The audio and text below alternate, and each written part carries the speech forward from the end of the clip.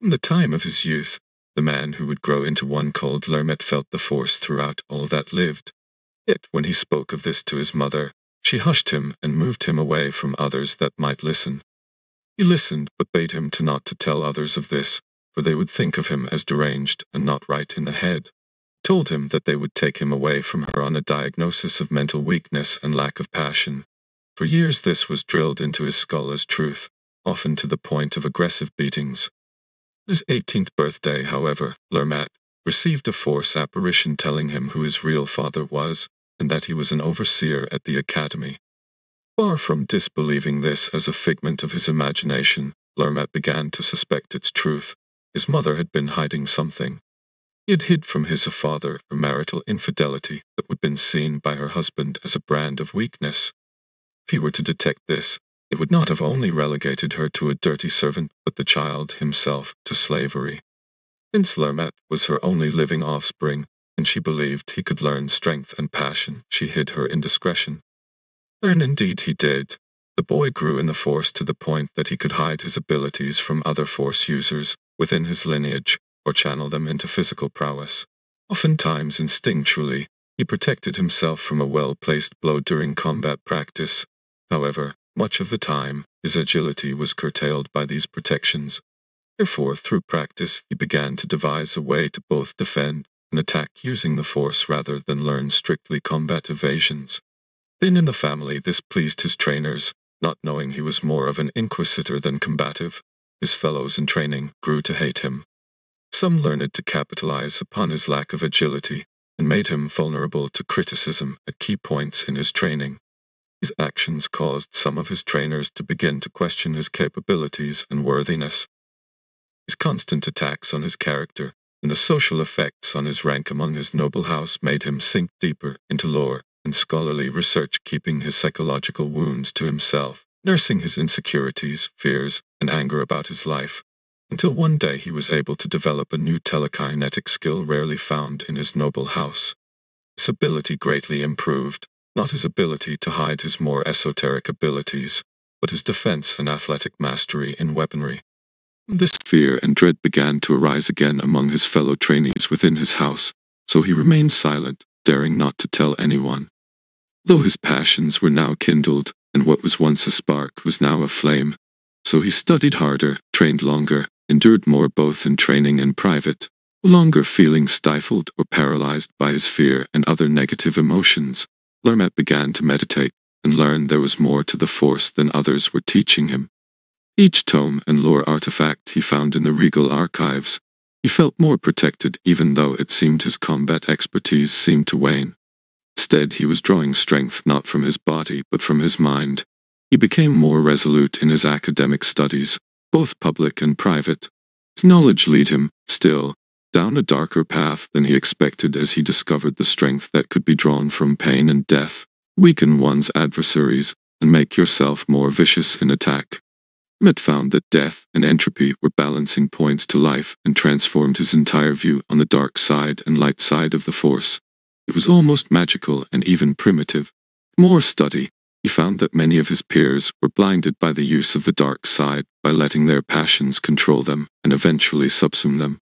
Eventually this dedication to only their strongest passion caused the Force itself to feed upon their soul and body, giving them a servant to baser powers and trained by emotional needs that lacked intellect, all the while giving the sense of power and superiority as an apex predator on the hierarchy of the food chain.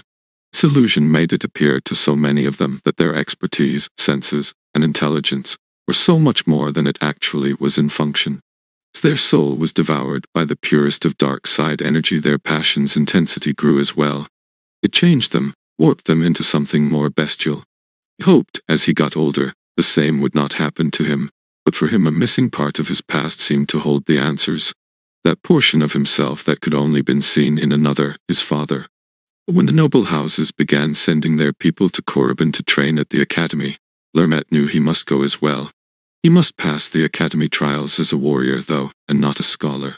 He added his own illusory guise to himself, and hid well his abilities upon arrival at the academy, where the first person he met was Tremel, his biological father, that his mother hid from him.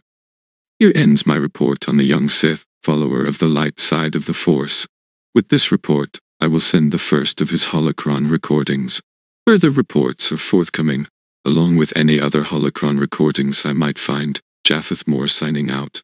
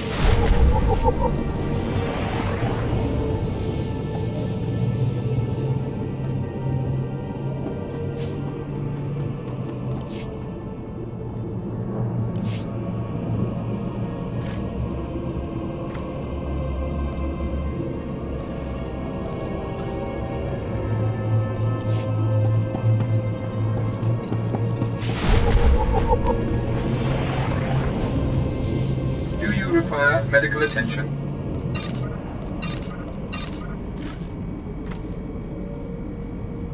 Be well.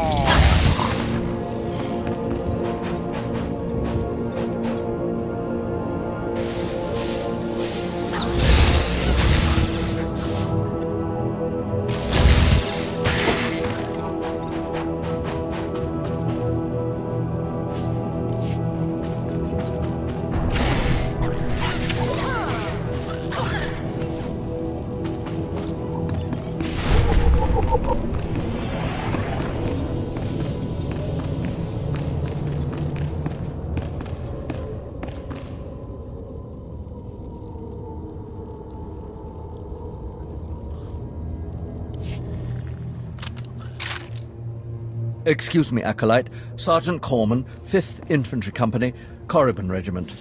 Can I talk to you? Speak freely, Sergeant. Thank you. You're the Acolyte Overseer Tremel had brought in special, right? Heading down in the tomb to show what you're made of?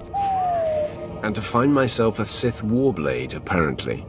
Well, here's your chance to not only show off for the Overseers, but start building ties to the Imperial military as well. I'm here commanding a hard target mission to exterminate claw slugs in this tomb. They're horrific things. Mouths bigger than your head. I've lost 3 squads of good men fighting them. They come in packs. They'll swallow a man whole. If you're trying to talk me out of this, it won't work. Understood. I was hoping you could assist my operation while you're in there. The damn claw slugs breed so fast there's no way to wipe them out conventionally. So we started targeting their egg chambers. They went insane. We managed to get explosives to all of the egg chambers, but the claw slugs were all over us before we could detonate them. Perhaps I could be of assistance. Don't underestimate those claw slugs, sir. They're smarter than they look.